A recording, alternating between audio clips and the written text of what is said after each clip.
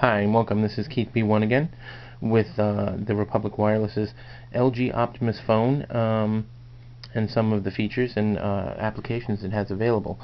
The first thing I wanted to hit on today, because it had actually been mentioned in the blog, is the Wi-Fi settings.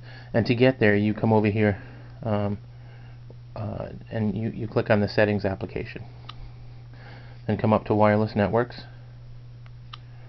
And then down here, this Wi-Fi is where you click to have it on or off. And underneath is the Wi-Fi settings itself, where you actually get to manage. One of the things that had brought up was how do you get rid of a connection once it's in and logged in with a password.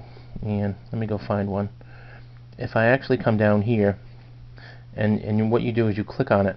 If you hit on it, it's going to pop up, and it's going to tell you the name of it, the security, whether it's open or secured, and then there's a forget and a cancel. If you hit on the forget, what happens is it's going to delete that connection in your memory and your list along with the password, so that you'll be able to start new.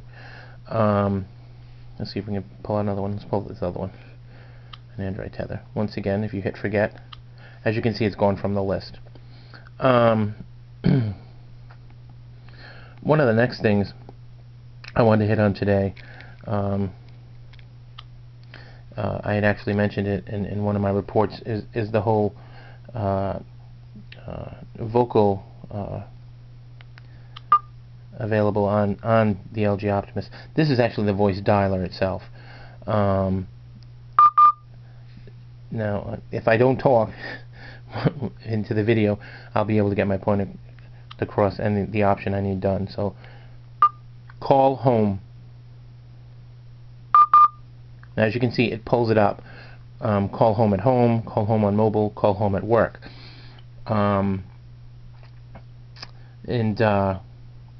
You can actually have it set up so that it'll automatically dial for you, or you can confirm it as I have it, just in case. As I said, the vocal recognition system can be a little off depending on if you have names that are similar, as in Dennis or Denise, Pat or Cat, things like that. It seems to recognize more so the resonance of your voice or the pitch of your voice, as opposed to actually corresponding with the letters of the alphabet.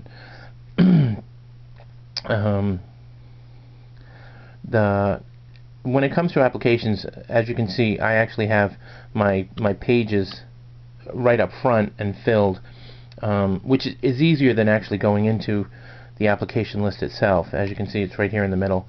If I go down, now, if you want to pull one of these out and up onto one of your pages so you don't have to go searching for them, basically what you just do is you hold down and click on it, and it's going to pull up an open page. And then what you can do is just drop it wherever you want it. As you can see, we'll put it in the corner, it's easier. Now it's going to be there permanently until you remove it or move it to another page. And how you do that is basically almost the same thing. If you hold down on it, what's going to happen is if you notice down the bottom, there's a trash can. If you just move it over to the trash can, it'll get rid of it. And as you can see, now it's gone, and it's in either one of the pages.